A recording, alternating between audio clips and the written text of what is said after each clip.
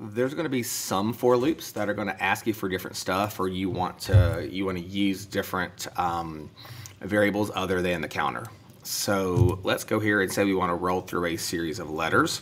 So I could go here and say let letters equal, and I just go A, B, C, D, E, F, G, H.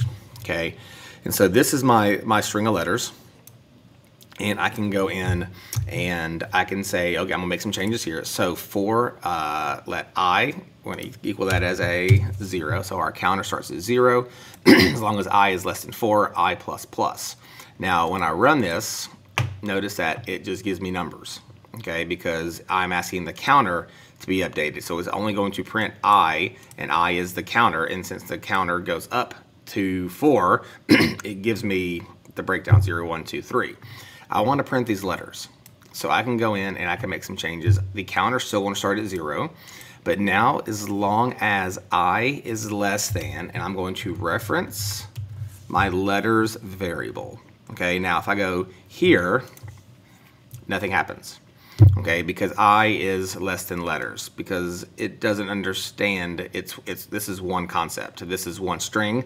There's nothing to go through because letters is only holding one piece of data, and that piece of data is a string. Now again, the string has numerous characters, but the problem is it just sees this letters variable as one thing, and you can't go through one thing because it can't. So here I can go in and use dot notation and go letters dot length. So what I've said is, let's start I at 0, my counter is 0. As long as the counter is less than the length of the letters variable, print, and then add 1 to it. So now, again, notice what happened is for let I equal 0, I equals letters.length, I plus plus. Notice I kept the I, and so since I'm printing the I, it just told me that there's this many characters here because I'm printing out the counter, which is what I is. Now I can go here and I can, instead of that, I can put letters because that's the variable that I am referencing. When I do that, notice what it does is it prints out all of them.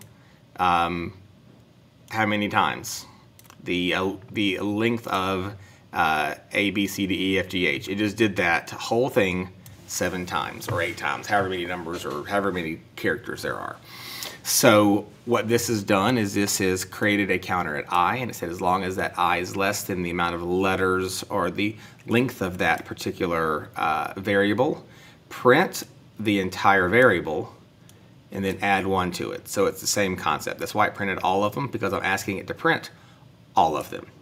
Okay, now what I can also do, and this is where it gets a little wonky, is I can add what's called an index to it. We've talked about indexing a little bit. The idea of the index is that every spot on a variable is a number, and it starts counting at 0. So the first instance is going to be the 0. A will be 0, 1 will be B, 2, 3, 4, 5, 6, 7. So there's 7 total character spaces. And so if we look at here, index 4 is the E. Okay, it always counts starting with 0. So 0 would be A, 4 would be E.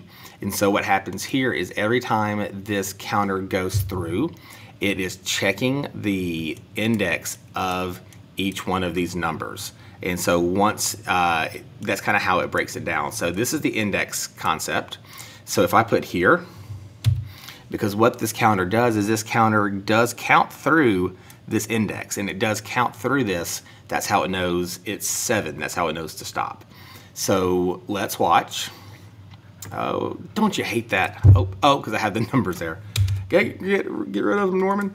All right, here we go. So now what has happened is notice that instead of doing A, B, C, D, E, F, G, H 7 or 8 times, what I've done is I have asked it to let the I count as start at 0 as it's going through and running through the for loop. As long as I is less than the length of the variable, go ahead and print the letter that the letters at the I index. So basically every time you go through, I want you to print the letter that is on the index of the counter. Okay, so I'll say that again. So let I equal 0, it's gonna start at 0, and as long as the counter is less than the length of this variable, I want you to print the letters variable, but only print the index that the counter is currently on. So this first time through, it is going to be on 0, so that's why it put an A here. And so the next time it's going to be on the first level, so it's going to go the I variable or the I value at the 1 index, which is going to be the B. It's going to go now, it's going to be 2. So it's going to go to 2, it's going to go to C, then it's going to go to 3, so it's going to print out this guy right here, which is why it printed out each individual one. Okay, so if you want to quit the video, you can, but one more time what we did is we created this guy here, and so this is the index or the character position of a particular character in the variable. So when I print the character or the letters at the I index, since this counter is constantly checking to make sure that it is still less than the length of the variable, it's going to go through every letter. It's going to go through 0, 1, 2, 3, 4, 5, 6, 7, and we're just asking it to print whatever letter is at the counter's space during that revolution of the for loop.